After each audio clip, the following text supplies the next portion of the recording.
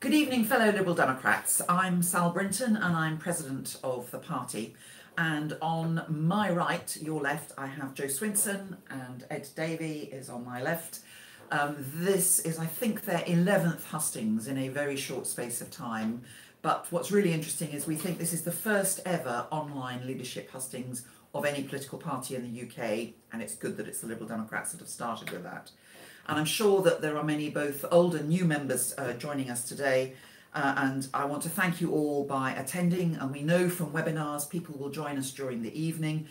If friends say that they're sorry they missed it, this will go up on YouTube. The whole event tonight's being recorded. And I just want to say a couple of other words about the format. Each candidate will start with 6 minutes of an opening statement. They had to be selected by lot for every single hustings across the country on the 30th of May, and Ed is going to start for us tonight, followed by Joe.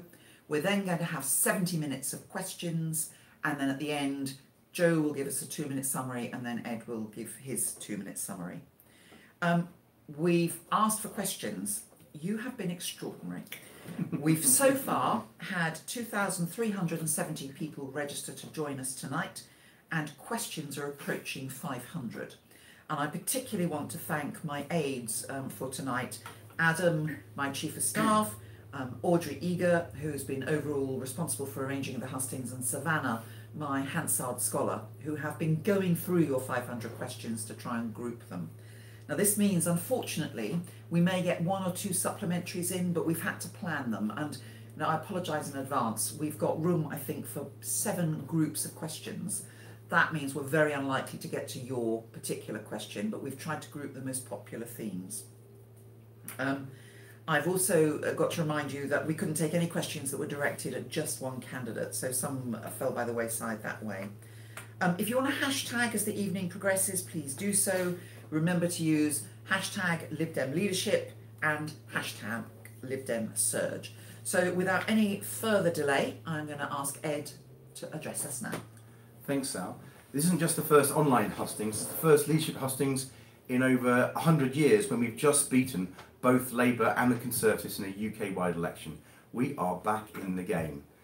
But we've had some tough years, the 2015-2017 general elections, the appalling 2016 referendum, but we fought our way back, thanks to you. I know you love delivering all those leaflets. But we've got to win. I believe my campaign record shows how we can win. For example, when I first got elected, I wasn't a target seat, I wasn't supposed to win, but I did, because we built a great team of local councillor campaigners, and we had a simple message: Ed for education. And I think simple messages are the way to go. Stop Brexit. It's working really well, even in its Anglo-Saxon version.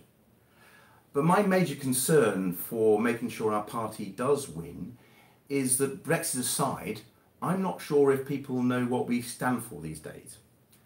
Under Paddy, our late great friend, he used to obsess about our brand image. He said he'd sell his grandmother for a brand image for the party. He didn't... Back with you shortly. And then Alex, just take whatever time you need. We're good. Back on. Okay, I'm afraid the gremlins got in there. So Ed was stopped in the middle of his speech. I'm going to go back to Ed. Over to you again. Thank you. I was saying that under Paddy, he ensured we got our brand image back and we were known as the party of education. I think my political history shows that we could become the party of the environment. My political journey began before I joined the Liberal Democrats as an environment campaigner. I'd read Seeing Green by Jonathan Porritt, and in Seeing Green I was shocked that we are poisoning our home. And Paddy was the politician who spoke to me about how we could save our planet. And I joined the party back in 1989. So I was immensely happy when I was made Secretary of State for Energy and Climate Change in 2012. And for 3 years I ran for renewables. I nearly quadrupled Britain's green power.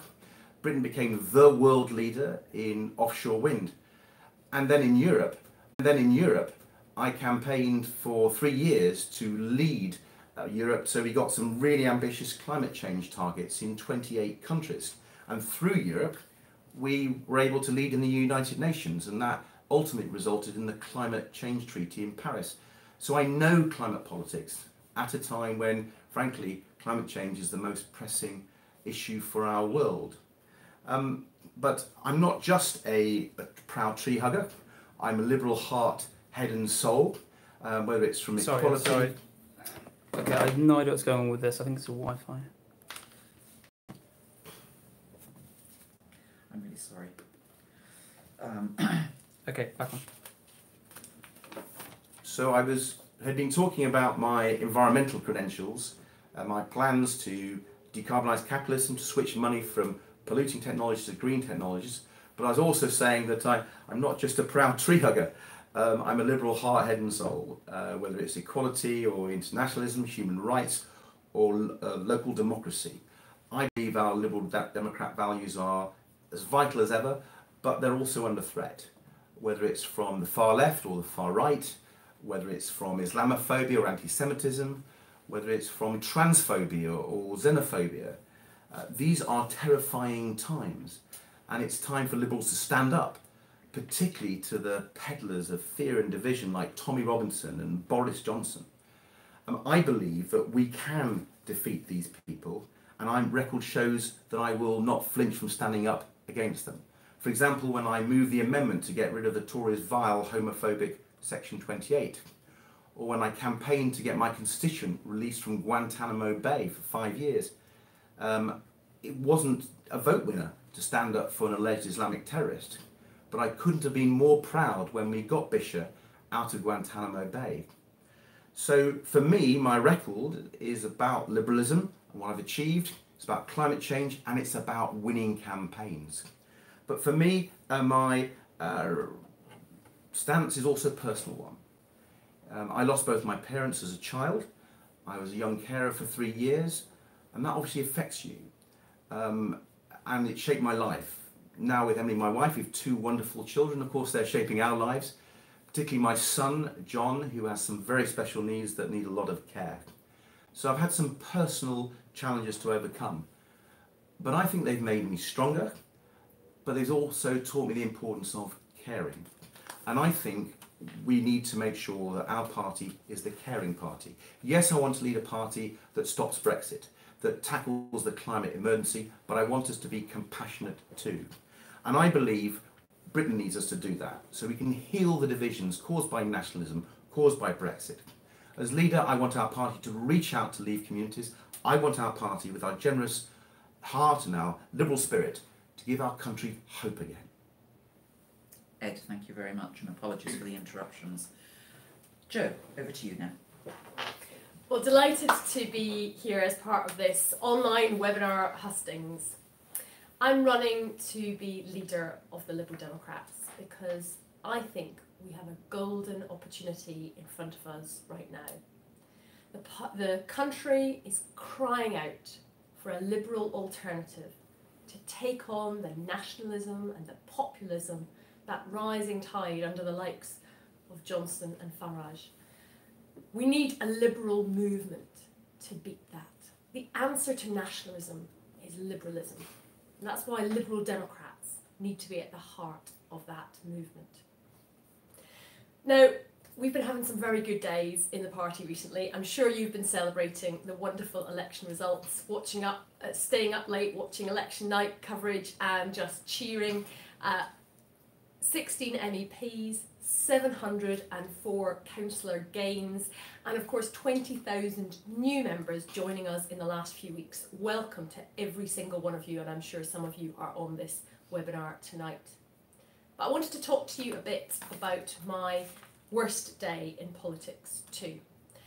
Now, that wasn't in 2015, the day that I lost my seat, though that was pretty bad, but it was actually a year later, in 2016, the morning after the referendum results, and I'd gone to bed in disgust about 4 AM, it wasn't looking good, and then when I turned the television on in the morning, it was confirmed that Leave had won. And I saw Nigel Farage smiling smugly out of that screen, totally regretted having such a big television screen. And then he said something I'll never forget. He said, and we won it without a shot being fired. Yesterday, was 3 years to the day since the day that Jo Cox was shot and stabbed, murdered for her political beliefs. And that he would stand there and say that, so crass and insensitive, just beggared belief. But this was the same man that had stood in front of that breaking point poster. And that was designed deliberately to sow hate and division across our communities. So that nationalism needs to be stopped. And when Theresa May called the election in 2017, I knew in a heartbeat that I wanted to run, win my seat back, and make a more positive Liberal case for our future. I've never been one to sit on the sidelines. When I was at school, I got involved in campaigning through the Body Shop, hugely inspired by Anita Roddick and her vision of business as a force for good. At university, I was president of my Hall of Residence, campaigning to get internet access in all of the rooms. As a new MP, when I was elected at the age of 25, I took up the cause of excessive packaging and got manufacturers to change the behaviour on certain products. And as a minister in the business department, I took on powerful vested interests to stand up for vulnerable people, clamping down on payday lenders and also on rogue employers who weren't properly paying people the national minimum wage. Now we have the fight of our lives to secure and then win a people's vote to stop Brexit. I've been very involved in that People's Vote campaign from the beginning and have been the Lib Dem face of that campaign. I spoke in Parliament Square at that amazing march that I know so many of you will have been at on the 23rd of March this year, when hundreds of thousands of people marched through the streets of London. I think in order to win that people's vote, we need not only to make that obvious economic case, we need to make the emotional case too, about the 3 million people in our country who are EU citizens from other parts of the EU, our friends, our neighbours, people who work in our public services. We need to talk about the way that the EU has secured peace in our continent and here in our own United Kingdom. But whether it's Brexit, or tackling the climate emergency, or taking on nationalism and populism, just saying no is not enough. We have to give people a yes. We have to paint a more positive future, a vision of how the world can be better. A world where we have a zero carbon future, where we've transformed the way that we live, work and travel. A world where technology is harnessed to work for us and help to reduce inequalities rather than entrench them. A world where we change our economy so that it works for people and for planet. We have a huge opportunity to transform our society, our economy and our politics. So let's do it. Let's do it now. Let's do it together. Thanks, Jo. Right, we're going to come on to questions, and I can see from the post-it notes that are being scribbled on, we are getting some further questions. The first two are, one is on their vision for the party, which we'll come on to in a second. The second group is, we've called it Reaching Out Beyond Brexit, but it's not about Brexit, it's about all the other key things as well. So if you think you've got a question on that you want to add, I'm going to read out one question and then a couple of little supplementaries within it, and we may not get to your further supplementaries because we don't have very much time. Now, the first question is from Sandy Layton from Wimbledon, who asks, as we're going through massive changes, what's your vision for the future? And Matt Campbell from Bristol asks, what is the plain language story we can tell that explains everywhere the party has been and where it's going? And Jo, we're going to start with you. So, in terms of the vision, I think in the end of my remarks, I was starting to talk about that there. I think for too long, our economy has not worked for too many people. We're an incredibly rich country, yet we have huge poverty and inequality. And we're literally killing our planet. If we don't change direction, then the whole future is negatively impacted. So I have a vision that we have an economy that is reshaped to work in the long term for people and planet and harness the technological revolution in order to do that. I can give you policy ideas of how we would make business have a social purpose and improve reporting on measures to do with how businesses treat their workforce, climate risk reporting. There's a whole range of policies that can help to deliver that vision. But that is what I want to see. An economy where every single individual is supported to live with dignity, with a decent home, and the ability to provide for themselves and their family. In terms of the plain language story about our party, I mean, our party has such an amazing history, 30 years as the Liberal Democrats, and of course so much prior heritage, both with the strong Liberal tradition over more than a century, and of course the Social Democratic tradition too from the Labour Party. So the Liberal Democrats are about people coming together in the national interest to create a more positive vision of the future. We have often been a party that people have written off, they've underestimated, and yet we fought back. Paddy famously talked about when he took over as leader, he was taking on a party that at some point was polling an asterisk in the opinion polls, which meant there was no identifiable support. Happily, whichever of us wins this leadership election, we are going to take on a party in great health with fantastic results behind us. And it is that positive future that I think we need to be able to build on. I think this is no longer about rescuing us from poll ratings of 8%. This is about how we really break through 20%.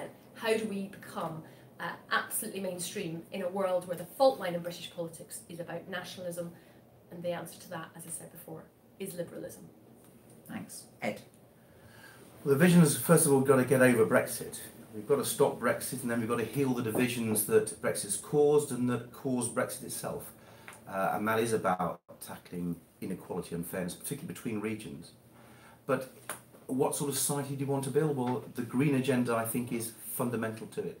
We have to decarbonise our whole society, our economy, to create the green jobs of the future.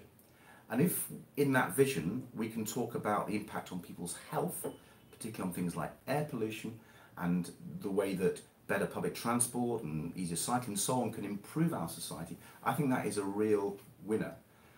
I would want to couple it with the idea that we could be the best educated and best trained nation in the world within a decade, because I think investing in people is fundamental too. In terms of our story, where we've been, I think we should be really proud of the things we've achieved. On freedom, things like same-sex marriage, for example. We've given people much more personal freedom through what we have achieved as a party. And on fairness, taking the low paid out of tax altogether, bringing the pupil premium, if you remember, where we've made, I think, the biggest impact on helping the most disadvantaged children in our society. I think it's really important, a fair policy we can be proud of. And of course, on the green agenda, let's remember, it's been the Liberal Democrats who've been the powerhouse behind the green power revolution. In terms of where we're going, I think we need to take all that agenda on, that green agenda, that freedom agenda, and that fairness agenda, but I would wrap it all together in a political reform agenda. Our politics is not working, and when we have influence, hopefully as the majority government, when we have influence, we've got to remember that we've got to fix Britain's broken politics. And for me, that's obviously electoral reform and PR, but it's also devolving power, so we have much stronger local government. It's fixing the House of Commons, which is such a appalling and weak chamber. So a range of measures. But above all, as we fix our broken political system, we've got to make sure that the voice of ordinary people is heard better, not just heard and listened to, but has much more ability to participate and shape the decision making. And that is the liberal society I think we can achieve. And I think we will achieve, because I think we're going to win. So I'm going to pick up on the plain language story and just ask each of you very quickly in turn. You're knocking on a door and there's someone who's a Brexit voter, and what are you going to say to them? I'm going to start with Jo and then come to Ed. So your very quick response as if I'm that person. So good evening. Why would I vote for the Liberal Democrats? Well, do you like what we do in your local area? Your lived-in councillors have been delivering for you. And tell me why you feel the way that you do about Brexit. What was it for you that made you make that decision? And then I would listen, because I don't think we're going to be able to change people's minds if we don't engage with them and listen to what they're saying. Good. Well, in this area, I've noticed that we have not enough police. There's a real problem with crime in our area, and Liberal Democrats have been fighting to get more police. I've talked to local head teachers. We don't have enough money for our schools, and they're having to make cuts. And you go to the local hospital, and the waiting list there, and the failure to link with the local authorities' social care is a huge problem. Liberal Democrats are championing for these public services across the country, but particularly in your area. So come and vote for us, and we'll win those for you. Great, thank you both very much. Now we're going to move on to the next question now, or grouping, which is about things other than Brexit, because we have had hundreds of questions on lots of different policies, and we certainly aren't going to get into all of those. But Emma Fitzpatrick from Basingstoke asks, other than Brexit, what would be your 3 main priorities, and why would you choose these over other areas? And there's been quite a lot of interest as well about Treasury and big fiscal issues. So Jonathan Boskill asks, give us some plans for how to deal with the deficit and the national debt. Worried that 7% of public spend goes towards just servicing the debt. Do you accept that austerity was the wrong economic policy in 2010? Ed, first for you. My 3 priorities would be greening our society, and on the back of that, an economic plan which would deal with inequality, and finally, education to underpin it all. And why those 3? Well, if we don't green our society, we won't have a society. We absolutely have to tackle the climate emergency, and I've got bags full of policies and experience to lead on that. But on the economy, which would fit into that, because you need a green economy, we've got to make sure that we're saying to those regions in our country that have been left behind, that as a result, partly voted leave, that in a Liberal Democrat economic plan, they would get investment. And we should use the Remain dividend when we've stopped Brexit to invest in public transport, in skills, and also give significant funds to local authorities and local communities so they can decide what they want to spend money on, but actually have real resources so they can do it. And beyond the decarbonising and this strong economic plan with a big transfer to the regions, I would like to see investment in education. I think the policy we had under Paddy Ashdown of a penny on income tax for education showed what a priority Liberal Democrats have to education. And it's the one way that you can both improve your economy long term, but give real chances in life for people and really pursue that equality of opportunity, that social justice piece, which is fundamental to Liberal Democrats. But your other question about debt is absolutely crucial, because you can't do all these things, invest in education, invest in the regions, if you don't have the money. And the money comes from 2 places. It comes from growing the economy, and it comes from decisions about tax and spend. I think if we stop Brexit, you'll have that Remain dividend, and I think you will see the economy grow. And if you make sensible investments, you can get returns to those investments, and that will see the debt as a proportion of national income decline over time. So growth is the key thing, and getting the right sustainable growth is the important way of doing it. On the tax and spend side, of course, there's always spending that is wasteful that you can cut back. We should always look for value for money. But we've also got to be honest with people. Sometimes taxes will have to go up.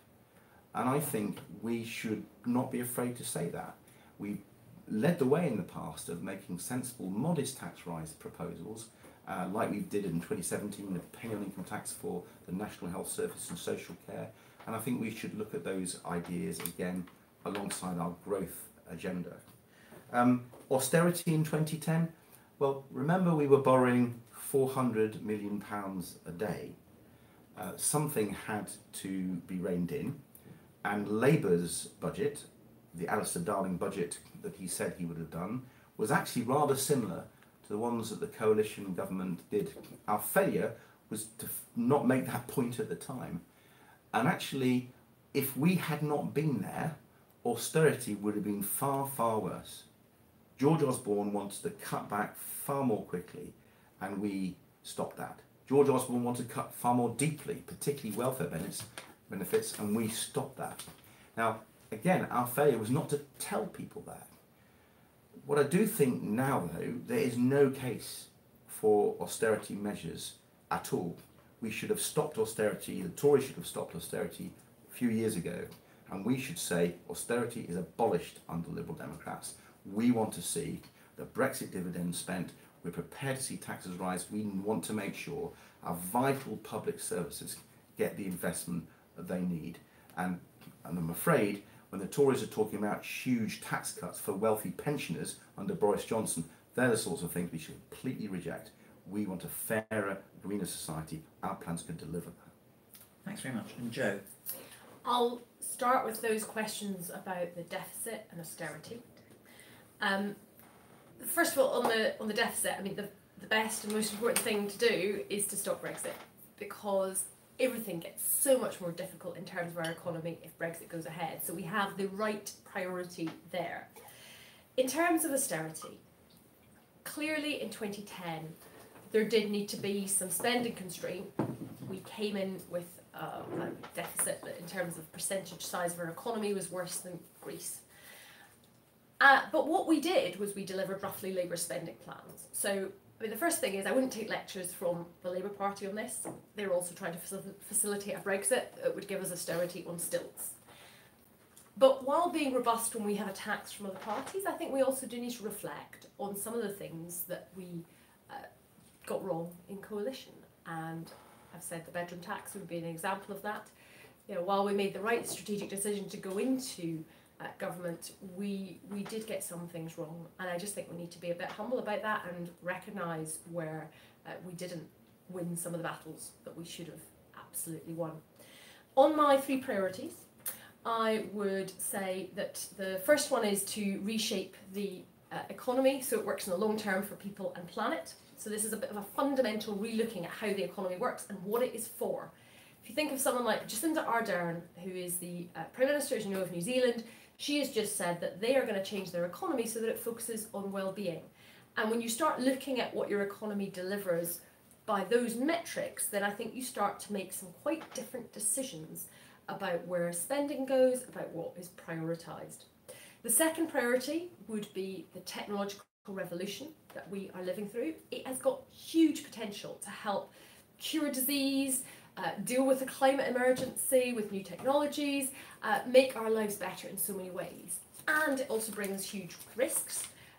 We've seen the privacy issues, the issues in terms of fake news, and this is an area which government really needs to be engaged with. I've been chairing the Lib Dem Technology Commission, and we've got a range of interesting ideas that we'll be bringing forward in a paper in the near future. So I think that tech revolution, we really need to be that party that understands those issues of the future.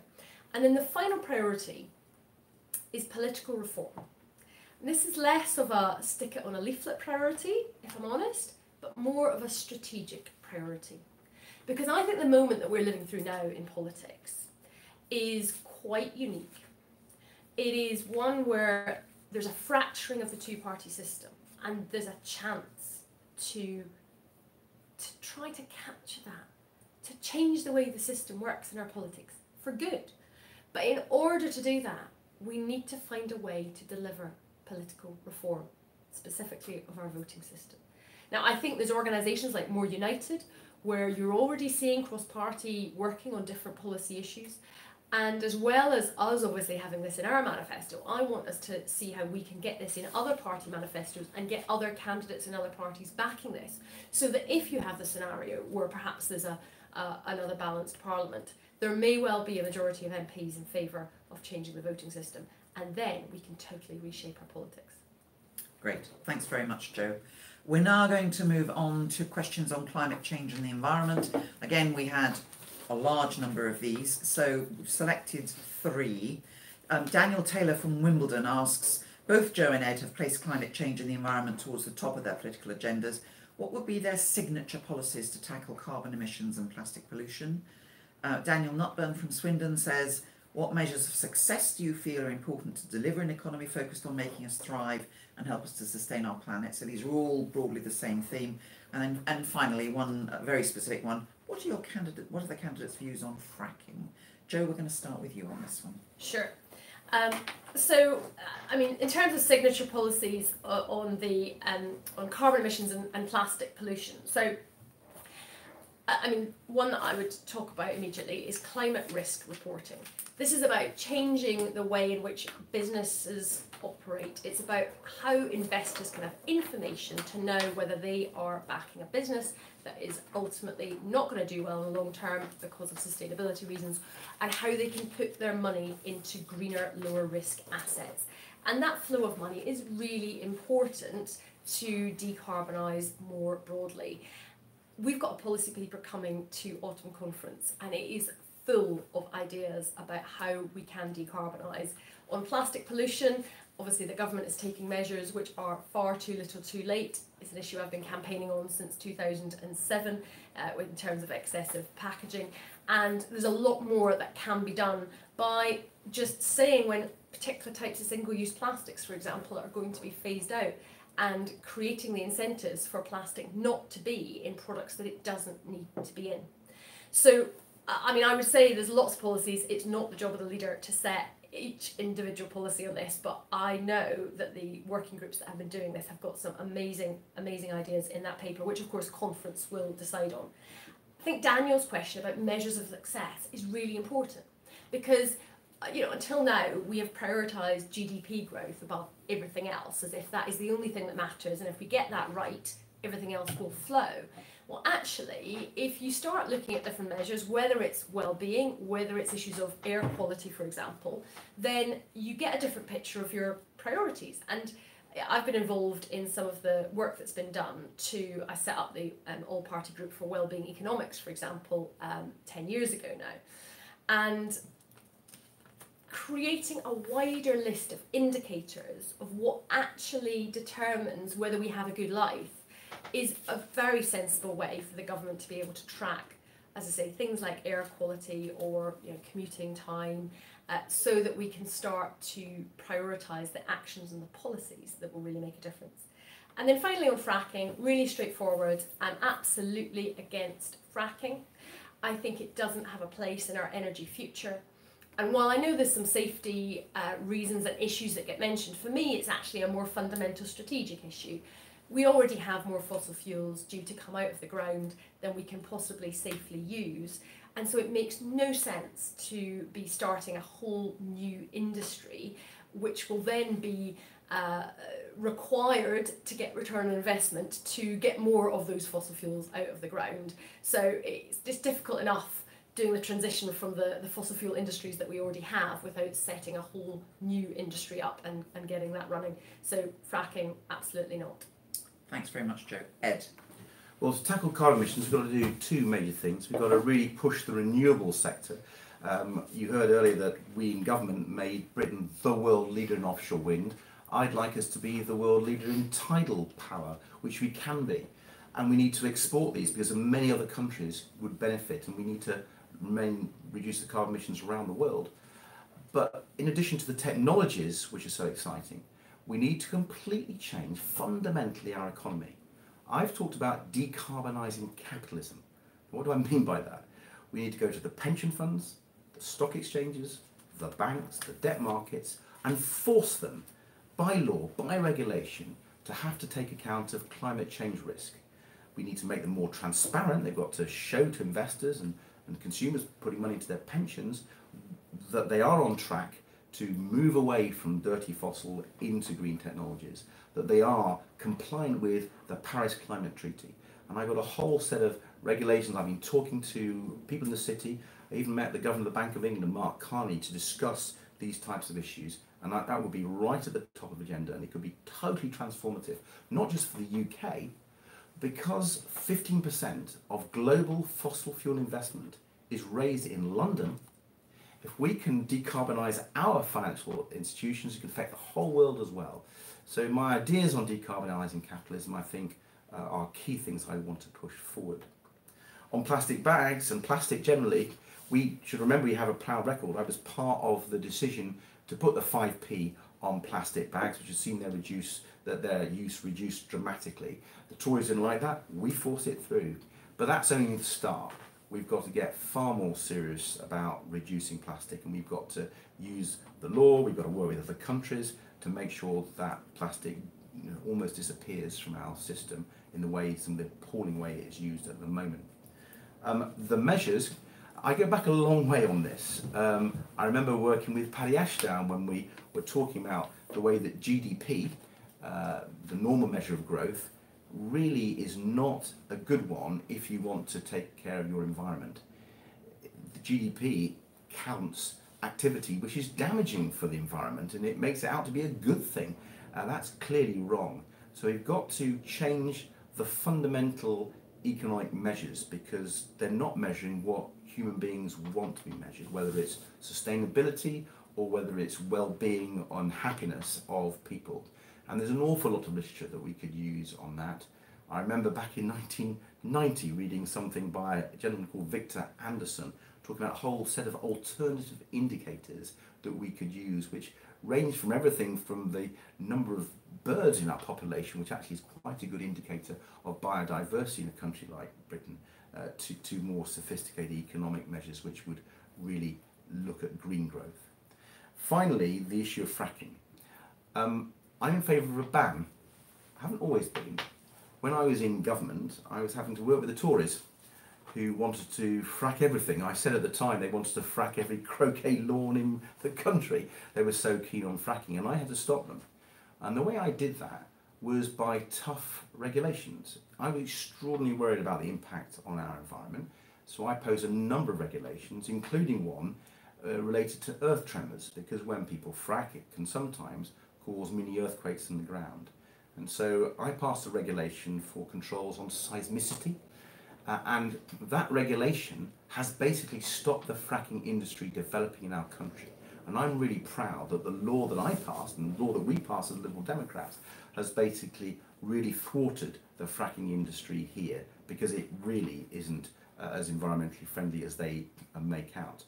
But beyond that, the reason why, other reasons why I've changed my mind is partly the success of our policy on renewables. When we were investing in offshore wind, we had no idea that our policies would be as successful as they've been. The cost of offshore wind has fallen dramatically thanks to Liberal Democrat policies. And what does that mean? Well, it means fundamentally we're not going to need as much gas as we thought just a few years ago. This is great for our environment, and it means we won't need so much gas, so the idea that we need to frack is a nonsense. And the final thing, my favourite environment NGO, I love Greenpeace, I love Friends of the Earth, but my favourite one is Carbon Tracker Initiative. They've done some analysis which shows that if you look around the world, we've already discovered 4 or 5 times the amount of oil, gas and coal that we could safely burn 4 or 5 times. And if we were to burn that, we would really go beyond damaging climate change, way beyond the 1.5 degrees that we have to keep within. So given now we've got that very clear analysis, we should leave a lot of that stuff in the ground. We should disinvest from fossil fuels and reinvest in green technologies. We no longer need to frack, we should ban it. Thanks very much. We're moving on to the next group of questions now, which sort of broadly, I'm afraid all the themes are broad: social cohesion, inequality, division in our country. And Valerie Gardner asks, what would the candidates do to address the huge chasms that have opened up between rich and poor, north and south, old and young, Remain and Leave, White and BME, etc.? And Suzanne Davison from Holton Price and Howden says, the UK seems to be becoming even more divided, with strongly held and expressed views at extremes. If we are finally able to avoid Brexit, how would you aim to bring the Brexiters in our population back on board with the EU? And this time it's Ed first. Well, several things to tackle poverty. The first is housing. In my constituency, I do 2 advice surgeries every week, have done for years. And the issue that creates grinding poverty for people is unaffordable housing, poor quality housing, lack of housing, and we need to have a very strong housing policy to turn that around. And I think when I go across the country, it's housing that really worries people, and where if you've got poor housing, it affects your children's health, it affects your mental state, it could be really massively impacting on people's life chances. And I'm a real believer in council housing. I think Liberal Democrats should really get behind a major programme of building council houses. And one of the ways we can afford it is we've got very low borrowing costs at the moment, so it's a good moment to invest in housing. There's an awful lot of new types of policies working in the private sector that we could do. And I want to look at housing benefit, because in the old days, 40 years ago, before housing benefit was brought in, the main housing subsidies would go into building bricks and mortar. And it was thought that that was a bad idea, that you would give people more choice through housing benefit rather than investing in the property itself. That hasn't proved to be the case, because there's just not enough housing. So I think we may need to reverse that and look at that again to make sure we've got good homes, quality homes that really will help people's lives. Beyond housing, I think education and skills is fundamental to life chances. And we've got to make sure that the more disadvantaged youngsters and children get a much better start in life. And I would focus on the infant years, even the preschool years, to try to see if we can make sure that through strong investment in those areas, we can turn things around. And I would link in particular to that the growing and emerging literature about adverse childhood experiences. There's a number of them. There's bereavement, when people lose their parents, but there's situations when children have parents who've got mental health problems, drug addictions, alcohol and so on, and a whole range of child abuse, for example. And unless we focus a whole range of policies to make sure that children who've had such appalling starts in life get that extra help, we won't really have a fairer, equal society. In terms of healing the divisions caused by Brexit, I talked earlier about the need for massive investment in our regions. If you look at regional inequality in the UK, it is appalling. It's the worst in many developed countries. We have 2 of the 10 richest regions in Northern Europe in Britain, London, the southeast. But we have 6 of the 10 poorest regions in our country as well. That is a massive regional divide. It is a stain on our economy and our society. And it's one of the reasons why Brexit happened, why people voted leave. And if we do not address that with huge amounts of resources, yes, with things like restructuring our economy around the green economy I've talked about, but also using the Remain dividend, the extra money we'd have by staying in the EU, using that positively for big investments, transport and skills investment. We were up in Yorkshire and Lancashire at the weekend for hustings, and the Transpennine Railway, getting a fast link, could have a massive impact actually on the northern economies. So there are projects we could get behind, as well as giving more resources to local communities, devolving political power, so towns and cities and villages even could decide their future backed by more resources. And unless we do that, we won't heal the divisions in our society. Thanks. Joe? When I was on Question Time a few weeks ago, the last question that we were asked was, why is everybody so angry all of the time? Which I thought was a very good question.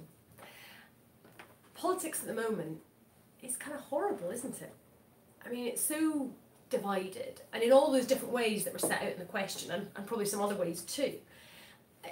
In Scotland, we've been living through this even longer. We had a very divisive independence referendum in 2014, and in a sense the bad news is that 5 years on from that, those divisions are still very much at the top of Scottish politics. And so I think we really have a job on our hands to get back to a level of public debate that was the norm when I was starting out in my political life, where you just respect the person on the other side.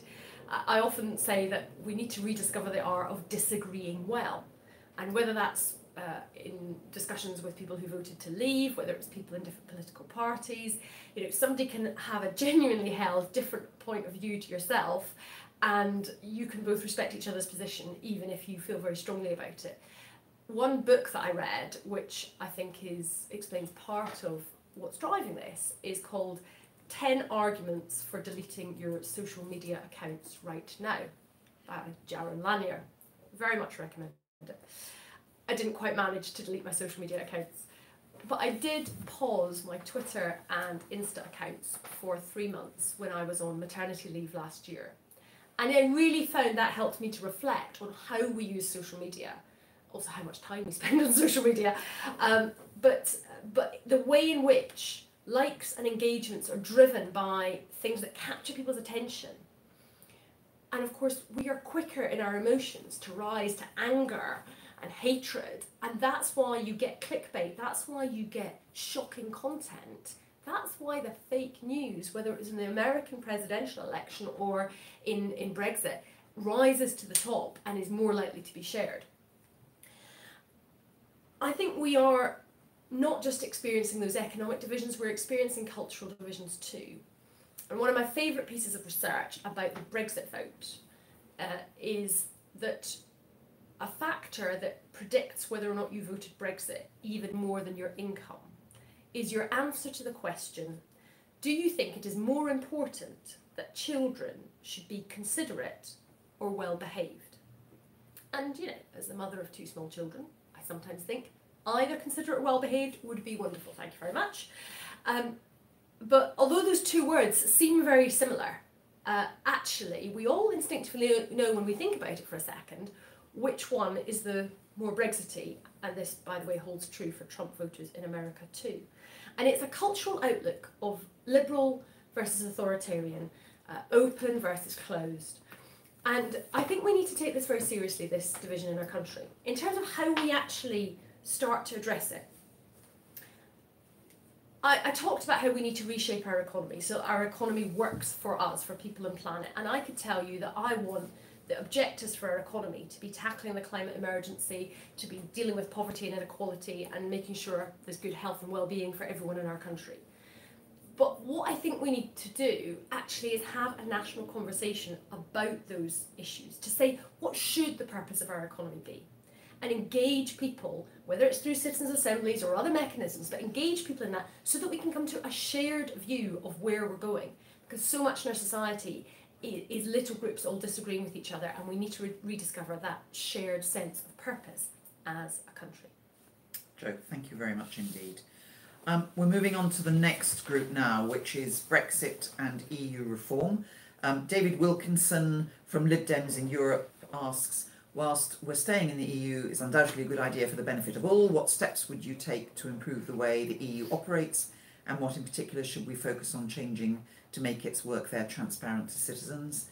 Patricia Connell from Westminster says, what are your views concerning voting rights for EU citizens abroad in another referendum or a people's vote?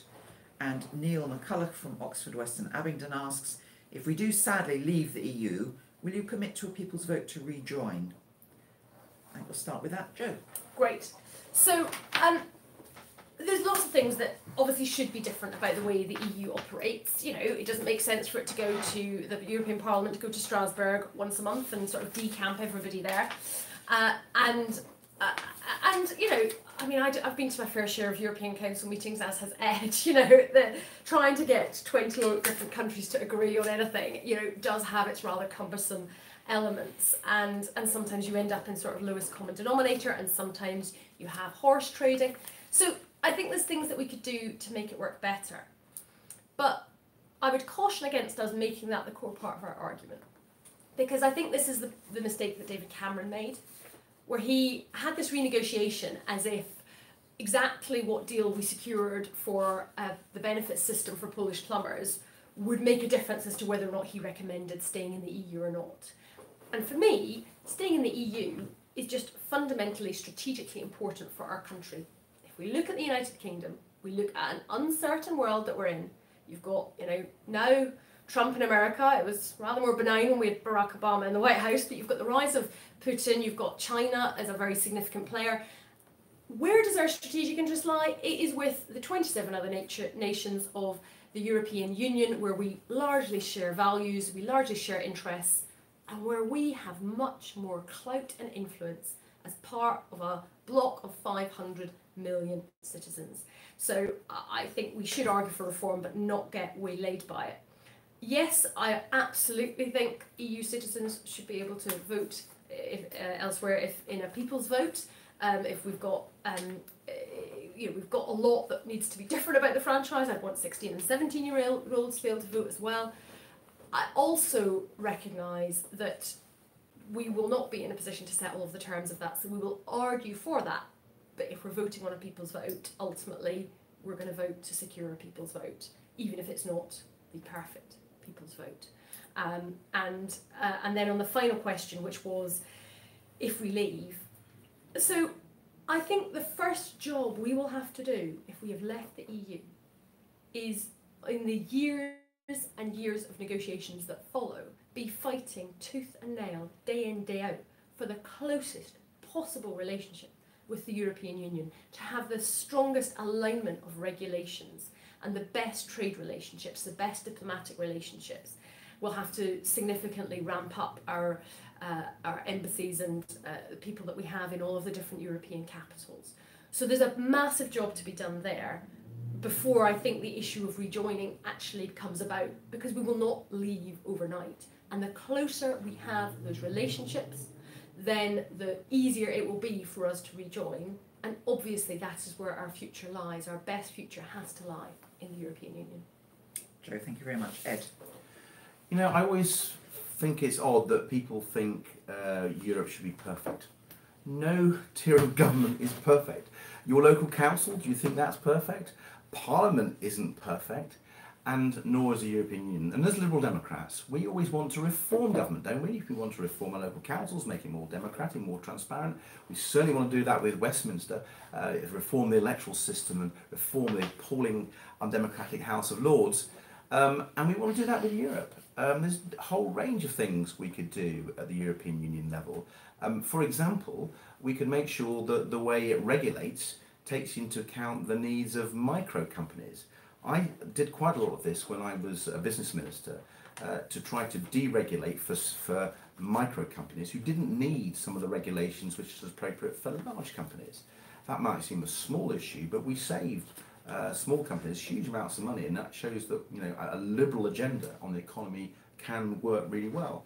I'd like to go further. I think that one of the things that I showed as a Minister of Europe, that if you really engage with other member states, you can do huge amounts that when ministers don't go, they fail. So as a business minister, I started up something called the Like-Minded Group for Growth.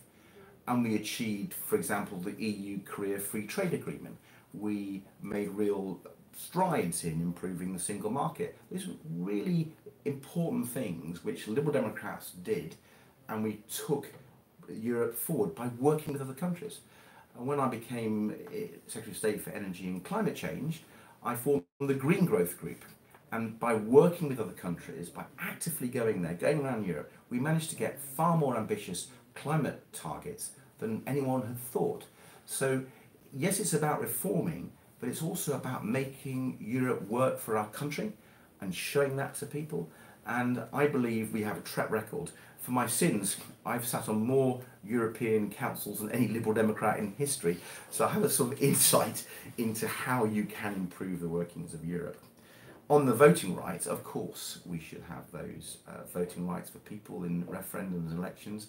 You know, we believe in extending the franchise, don't we? We need, for example, to allow 16-year-olds the right to vote in all elections, and that's been a Liberal Democrat ambition. And if we're going to ensure that we have a fairness, we need to involve these people who've been excluded under the Conservatives in these really important votes that impact their lives. If it impacts their lives, they should have a voice. In terms of rejoining, well, if we have a Brexit, which I'm not sure we're going to, I'm still very confident that we can stop Brexit and we will leave that. If we do, I don't think we should give up the fight, because the agreement that would then have to be discussed is going to take years, and I think attitudes will change during that period. So I do not think we should drop the idea of a people's vote if Boris, God help us, takes us out later this year. Clearly the key thing is to stop that, but even if he does, we should not give up the fight, because I don't think we will have fully left. We will not have had the Brexit. So let's not give up quickly, and I think we should be the party still of a people's vote. It's too important, not just for our economy, but for peace in our world, for tackling climate change. We must be the pro-European party forever.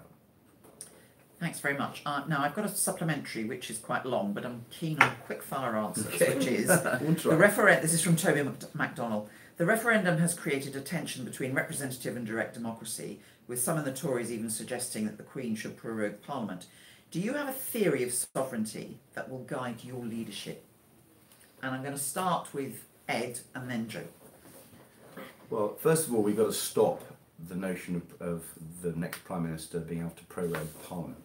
That would be a democratic outrage, and I think we would need to have a vote of no confidence in a Prime Minister that put that forward. And I believe we could win that, given how outrageous it would be. And I think we should then try to form a government of national unity in order to get a referendum passed.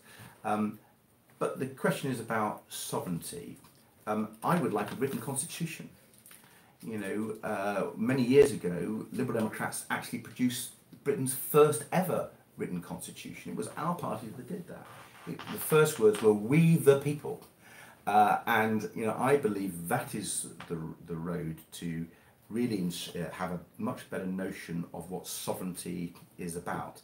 Sovereignty at the moment, if you listen to the Tories, is really about whoever's got the most votes in Parliament. That's not real sovereignty. Sovereignty should lie separate from the people who have the power at that particular moment.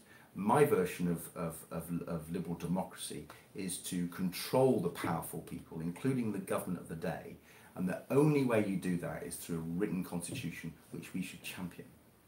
Joe. I entirely agree with Ed. We should have that written constitution. I kind of feel like I've been a veteran. I don't know how many referendums in the last few years, and they generally haven't been particularly happy experiences. I mean, we did win the one in Scotland, but it was a very painful experience. And I recall that I used to hear people like Ken Clarke, people who'd been around in politics for a long time, talking about why referendums were such a bad idea, and listen to the arguments, but I don't think I had quite emotionally processed them in the way that I absolutely have now. I think after this Brexit issue is resolved, we need, after a little bit of time, we need a proper conversation in the country about how we use referendums in any way in our democracy. Because it seems to me that there's a good way of doing referendums, which is kind of the way that it was done in the late 90s in Scotland, where you have a major constitutional change proposed, in that case the setting up of the Scottish Parliament, and you have a genuinely consultative process. There was a constitutional convention in Scotland that went on over years, involving all the political parties, the faith groups, civil society groups, trade unions, business community, to discuss and come to a sort of agreed position where there's basically a consensus, but it's a big constitutional change, so you still want the confirmation from the people, and then you have a referendum to deliver that. And that seems quite a sensible way of doing using a referendum, as opposed to how they've perhaps been used, certainly by the Conservatives in this case, as a way of settling a very contentious issue, or as a way of trying to get your own internal party management sorted out. And that to me does not seem sensible, because that just leads to huge upheaval. I mean, this one was billed as an advisory referendum, and given all of the legal problems that it has been had with it in terms of the spending limits and breaches and the ongoing National Crime Agency investigation, had it not been only advisory, then there's an argument that it would have been ruled out of order in any event by now. So I think part of this issue is how we use referendums, and I think sparingly and only after that groundwork has been done should be ultimately the answer for the future. Our immediate priority obviously being to secure this people's vote, because the country's in crisis and this is the best way out of it. Thanks, Joe. Now we're moving on to the next group, which is sort of broadly a lot of questions on these themes. Future coalition, cross-party alliance, red lines. So Sarah Smith from Oxfordshire asks, as leader, would you be willing to negotiate with other groups in Parliament if it would ensure the furtherance of Lib Dem policy, for example, a second referendum? Ivan from Huntingdon says, assuming we get a sufficient number of seats in the next general election to be candidates for another coalition, what would your stance be? And thirdly, Paul Haviland from Bournemouth asks, coalition building is at the heart of Lib Dem philosophy, but are there red lines which you would not cross when considering potential coalition partners? And we're starting with Ed on this one. Well, absolutely, we need to work cross-party to stop Brexit, in government and outside government, frankly. There are other issues we should do that as well, particularly I would say the climate emergency.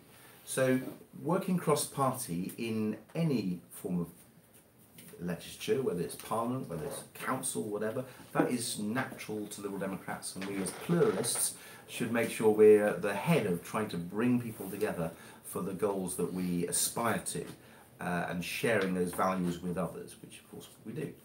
So cross-party working, absolutely. Coalition, a bit more challenging.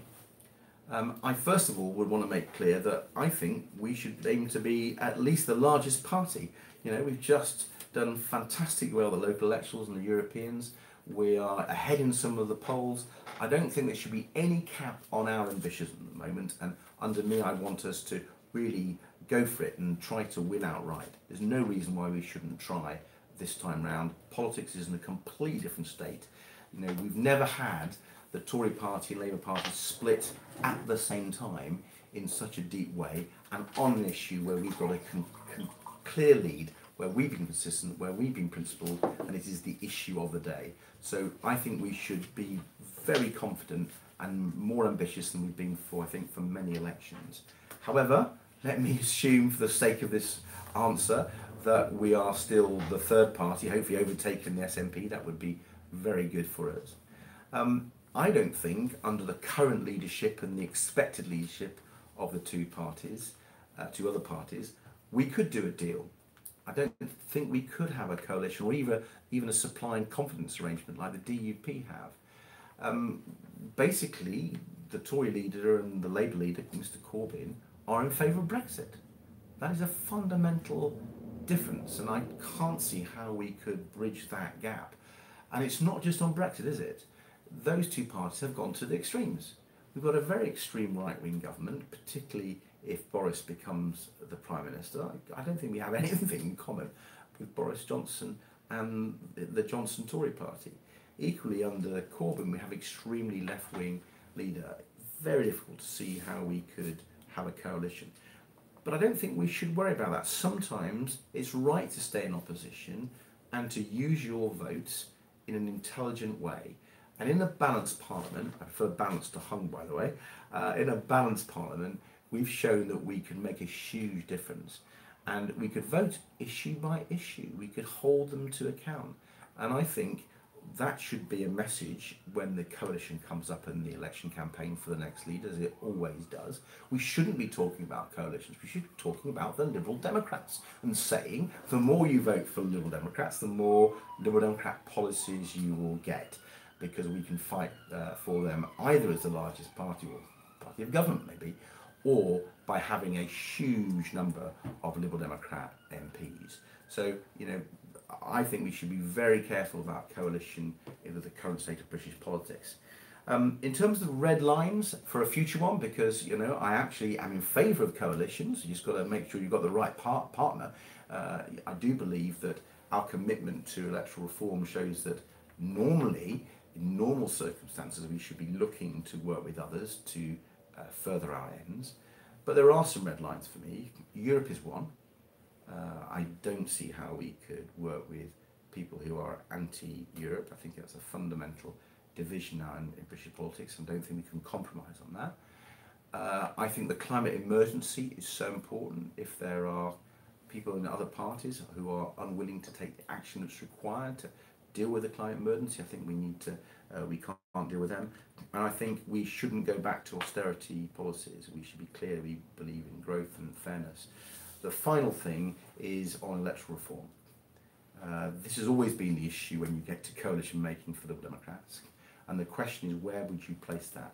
I place it very, very high, but I would want to make sure that whatever the outcome of those negotiations, should we ever get to that point, is we have PR in local government. Because I believe that's a mistake we've made in the past. We've gone for the top, and sometimes you can't reach that straight away. If you get PR in local government, you can get people used to PR systems, like they have in Scotland, like they have in Northern Ireland, and then you can win the long-term argument and win for PR. Thanks very much. Jo. So I'll start with a question about coalition, and would you go into coalition with the others? Well, absolutely not with the Jeremy Corbyn-led Labour Party or a hard Brexiteer, insert whichever name wins the contest, Prime Minister from the Conservative Party. Both of those are facilitating and wanting to deliver Brexit, and that is just totally contrary to Liberal Democrat values. So that is just simply off the table. And in terms of red lines, I think it is about making sure that we are getting a people's vote. And I actually think that a sort of formal coalition with those parties, given their positions, wouldn't be able to do that.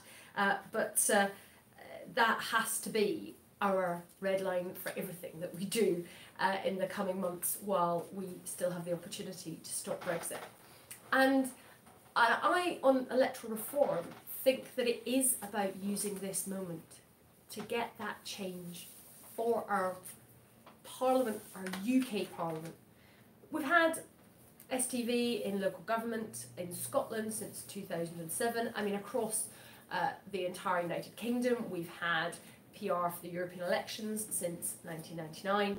And of course in Scotland and Wales and in London, we've got different elements of the additional member system for those different assemblies and parliaments as well. So we already have quite a lot of that in different levels, but the place where it is the most broken is at Westminster. That's where we need to fix. And I just think this moment of the fracturing of those two big parties, if that results in us being able to, at some point in the years to come, be arguing in government and working with others, it has to be delivering electoral reform. And I would say that has to be for Westminster.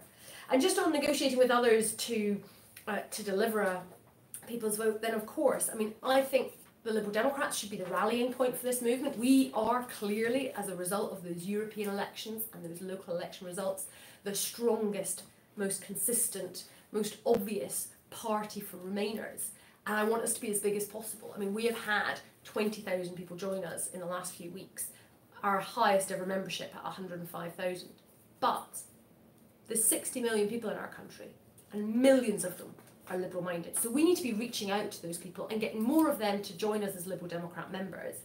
And I would say that that is about us existing within a wider movement too, of people who are perhaps not yet Liberal Democrats, or even some people who share some of our values and will not be Liberal Democrats, but we need to be working together, because when we look at what we're up against in terms of the likes of Boris Johnson and Nigel Farage and their rise of nationalism and populism, then we as Liberals with a small L as well need to work together. Jo, thank you very much indeed. We're going to move on to the next question, which is sort of about people's trust in the Liberal Democrats and how we define ourselves. Chris Rolls from Sevenoaks, Dartford and Gravesham says, in the last general election, we suffered not only from a lack of media coverage, but also from the media choosing to focus very much on our fringe policies, such as legalising cannabis, and therefore losing our main message and our appeal to voters. How do you plan to address this in future so that we can get not only good, sufficient media coverage, but also appropriate reporting of our policies in order to maintain and increase our current appeal to voters? And then a similar theme one from Andrew Starling, who says, I left Labour after researching my own political perspectives and discovering the Liberal Democrats are more attuned to my own values and belief. How will you challenge the wider public's political compass to ensure the Lib Dems stand separately from the alternative parties? Jo, you're first on this one. So I think everybody obviously is always concerned about media coverage, and it is one of the challenges we have always faced as a party. And I think I get a lot of media coverage for the party, but we always need to get a lot more. I think policies like legalising cannabis are not actually the biggest problem.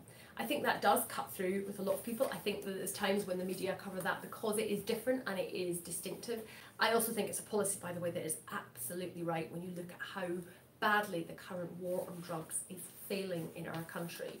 And we're the only ones actually standing up with a very sensible policy to say, let's look at the evidence and let's deal with this problem. As a medical issue when people are addicted to drugs, rather than having police resources and criminality for people who are taking cannabis and taking resources away from other crimes. I think that we need to have a clear vision, we need to have a clear message, we need to be able to express that in an engaging way. In my experience, the way in which you get invited back onto media programmes is by being a guest who they want to see more of, they want to have back on. But I also think that our social media input is absolutely crucial to this. Now, we've done brilliantly well at this in the European elections. Our digital team, some people might have been aware, there was a piece in Sky News about this, were the most effective in terms of bang for advertising pound in what they got out there, and also very targeted to specific voters. And this is the way in which the realm of political communication is changing. You know, more people are like you, watching a bit of politics. You know, probably many of you on a tablet or on a smartphone, possibly as you're doing your commute or doing other things. And we need to be where people are. Now we're doing that very well in advertising terms, but we actually, as a party, right the way through, need to get a lot better at that. From what happens in local council areas, of course, some of which are doing this brilliantly, and we need to share that. To be campaigning on the latest bus route closure, all of those local community issues where you have those community Facebook groups. That is also going to be how we manage to reach through. And in terms of the question about managing to ensure that we stand separately from the other parties, well, what we've done with Stop Brexit has been to stick to our principles and speak authentically and from the heart, because we care about this. And politics, more than ever, is actually about, can you make an emotional connection with people? That is what, for all of their faults and the damage of what they're trying to do, that's what people like Nigel Farage do. They get people on an emotional level, and if we're going to be able to compete with them, we need to be able to have that sort of positive emotional alternative that speaks to people, so that they actually listen to us in the first place. Joe, thank you very much. Ed. Well, I've been involved in getting media coverage for the party for over 20 years. I've been on every media outlet you can name, and been on any questions and question time and tape programme countless times. And the real way you get your message over is by being really clear and speaking nice, simple messages so that people understand what we stand for. And sometimes the party has been a bit ill-disciplined in the way we've focused our core message. And if you speak about everything, you speak about nothing. So you have to choose the core areas. I spoke about this in my earlier remarks, about the need to make sure our message is much better understood, that people know what we stand for. Clearly at the moment, the Stop Brexit message should be our lead, must be our lead, is our fantastic lead message for us. I mean, who wouldn't want to remove that? And all its Anglo-Saxon versions I talked about earlier. So Stop Brexit will be in the window, must stay in the window. But as leader, I want to make sure we were thinking ahead, thinking about what's the message when we stop Brexit. And therefore, that's why I, in my campaign, have been talking so much about my climate record and the climate policies, because I do think the environment has raced up the political agenda. We cannot let the Green Party dominate it. We didn't in the past. We were seen as the Environment Party for many years. And I think we've lost our way a little bit in putting that right at the top of our political messaging. So I would want us to keep going on and on about the environment, not just straightforward on climate change, but air pollution, linking to health, linking to the plastic issues and so on. And I think that would help us reach out to new generations of voters, young people, the people who are there on the climate strike, those wonderful young people, and the Extinction Rebellion protests. They should be marching with us. And I think if we make sure our brand is around the environment, we could do extraordinarily well. That doesn't mean we couldn't talk about other issues, of course, and education would be very high on my list. I think, as I've explained earlier, that is one way we could define ourselves. If we did that, messages like legalise cannabis wouldn't get in the way so much if we had that discipline. Doesn't mean we shouldn't have policies like that. Like Joe, I totally support that policy. It is distinctive, it is right, given the failures of the current war on drugs. But if we have got a much clearer brand, I don't think those policies would get in the way of our overall pitch with the way they did in the 2017 election. So that really is the way forward, and I think if we were clear on our core message, a lot of the media coverage that we have had in the past wouldn't be as damaging. Okay, so one supplementary on this. We've had quite a lot in, for which I'm very grateful. This is from Aloka in Lambeth. As a black person in the party, I feel the party itself isn't diverse enough for the people we're seeking to represent. How would you increase diversity in the party specifically? Because quick fire answer, please. We're running out of time. What would you do to motivate BME members to run for public office? And we're going to start with Jo and then come to Ed. Well, the first thing we need to do is learn to count and to challenge ourselves. We've now had, I think, 10 hustings across the country, and this question came up at the first one in London, and as I said then, and it's a bit more difficult to do in a webinar format, but I said just look around the room. You know, this is central London, and we are not nearly diverse enough as a party. We're not nearly representative enough as a party, given what we're seeking to do. And so we need to be able to understand through monitoring where that issue is, to what extent it's in membership, to what extent it's whether people can get through candidate approvals, selections. You know, you need to understand where the problems are in order to be able to deal with them. And it's an issue I've been working on from the gender perspective in the party since 2001. And we have made significant progress, although we have still got a long way to go. And I think that some of the things that we have done with the Campaign for Gender Balance are now going to be taken forward, or race, the Campaign for Racial Equality, which is, of course, such an important movement within our party. I think the other thing that is really important is that this is something for everybody in the party to do. So I think the leader sets the tone, and then at all levels of the party, whether it's at local parties, whether it's in council groups, whether it's just members who are watching this on a webinar, there's a lot we can all do about this.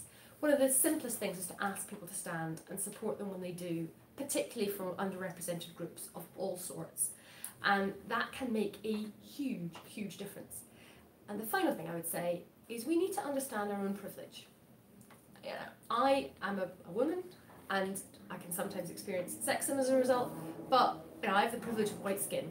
You know, I've not been racially abused in the street ever. I've never been stopped and searched by the police. I carry around with me privilege just by virtue of being white, and too often it's unseen. I would say to people watching this, if you haven't read the book by Rennie Eddo-Lodge, Why I'm No Longer Talking to White People About Race, please read it. It is eye-opening. We all have a responsibility to understand our own privilege and to listen to people who have different life experiences. Thanks, Jo. Ed. Of any sitting Lib Dem MP, I have the most ethnically diverse constituency.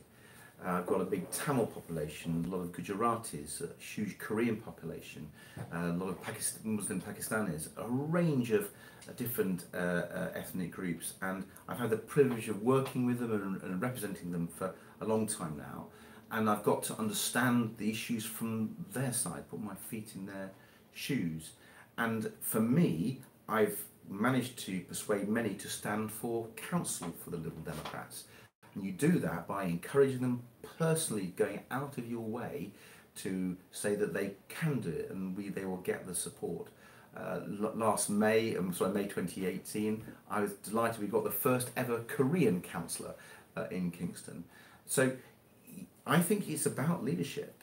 It is about the leader taking personal responsibility to make sure that we are far more diverse than we currently are in all ways.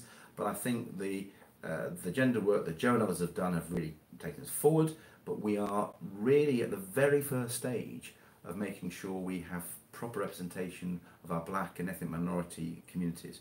So for me, it would be a top priority as leader.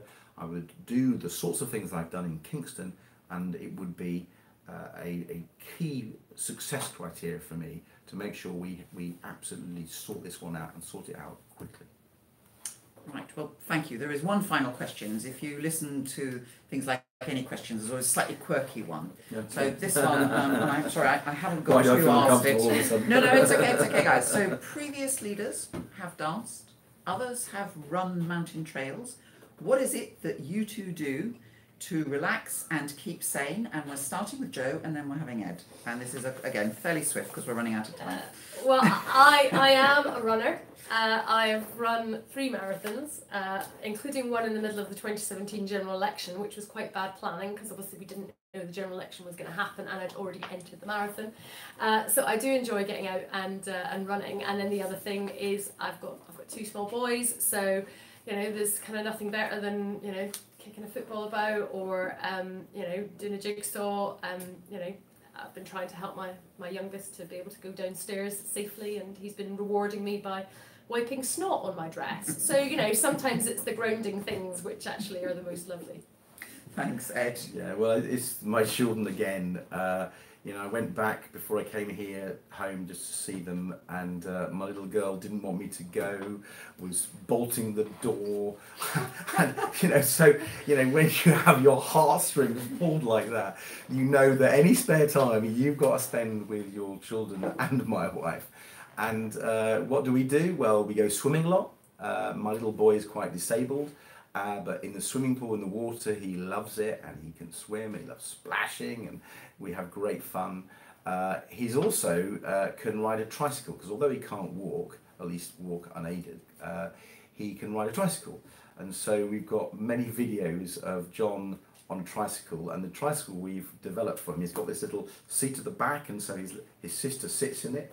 And so we've got lovely videos of John tricycling away with Ellie in the back. And we tend to go to a lot of National Trust properties where they've got nice disabled access and so on, and have fun with that. So, like Joe, it's the family. Thanks both for that. We're going to come to the concluding statements now, and because Ed started earlier, we're going to hear from Joe first and then Ed. They've only got 2 minutes each, so Joe, over to you.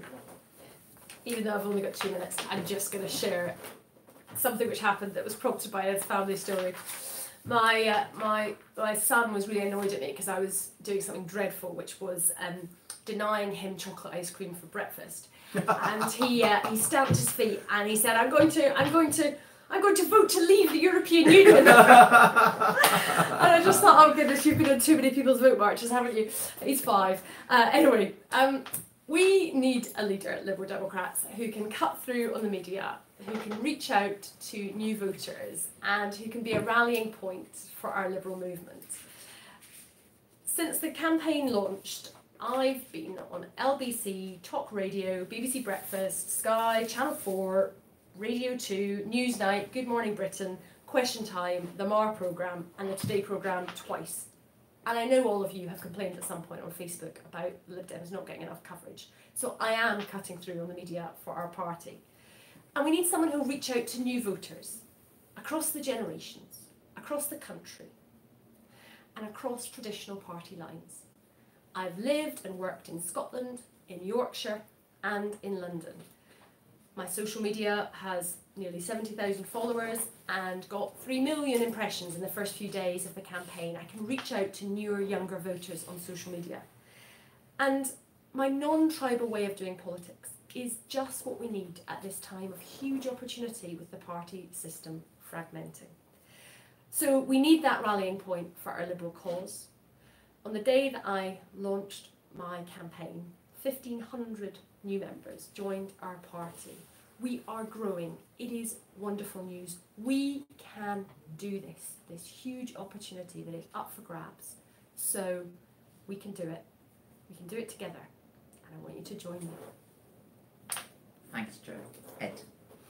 I have to talk about Ellie after a People's Vote March. She kept singing "Where's Jeremy Corbyn" for weeks. Friends, I don't know whether the Conservative Party are going to have online hustings, but they think over the next few weeks they're choosing a Prime Minister. I think you could be choosing a future Prime Minister. I sense the tectonic plates of British politics are shifting. I think the Conservative Party could split if Johnson becomes the leader. With the hard left strengthening their grip on the Labour Party, I think the Labour Party could split. We've already seen lifelong Labour and Tory voters coming to us. And I believe there's a historic opportunity, and I believe I'm the leader who can seize that. And I've sat and negotiated at the cabinet table, at the EU, at the UN. I've negotiated tough deals. I've had, I think, good political judgment over many years.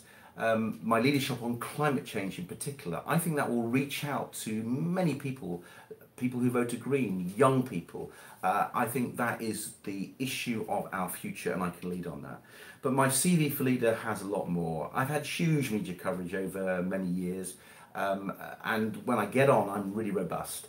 I've had the best of John Humphreys on more than one occasion. And last year, when I was in any questions, Jonathan Dibbleby had to stop the audience. They were clapping so much. So I can do that. But above all, I have the grit, determination, and the vision to lead our party. I think I'm an authority on climate change. I'm an economist. I believe that economic policy that we need will be safe in my hands. So, friends, I think we have a huge Liberal task to stop Brexit, to heal our country, to heal the divisions after the nationalism that we've seen in Brexit. I think we can do it. I'm ready for that leadership task. I'm ready to take us into government. Please campaign with me and let's win for liberalism. Thank you, Ed. Well, thank you both of you. And I mean, it's my privilege to sit between two wonderful people. As president, I have to be absolutely neutral, but I tell you what, either of them as leader, life is not going to be quiet and it's certainly going to be fun, and I think that will be fantastic. We've still got 2 weeks of hustings to go. If you've got questions that you want to ask Ed and Joe personally, the best thing is to go onto their websites. You can find them pretty easily anywhere on social media. If you're a Lib Dem, that won't be difficult, will it? So there are no leaflets to hand out at the physical hustings. There are leaflets, but you can certainly find that. Your votes will land in your inbox on the 1st of July, and we are announcing the result the last week of July. I think there's another party announcing a certain result around then as well, providing they don't have a coronation. We're clear we're not having a coronation. We have two absolutely excellent candidates, and I'm really looking forward to the result. And I just want to end by saying, if Ed and Joe and I are all looking rather pink, that's actually because there are 6 of us in a tiny office at HQ with no air, and it's very warm. At least the internet didn't go off again. And so I want to end by thanking the literal behind the camera teams of Alex and Audrey and Adam and Savannah, who did some prep work on your over 500 questions, for which I'm extremely grateful. This party works because we are so democratic. Thank you for joining us for part of that tonight. Thank you very much. All right.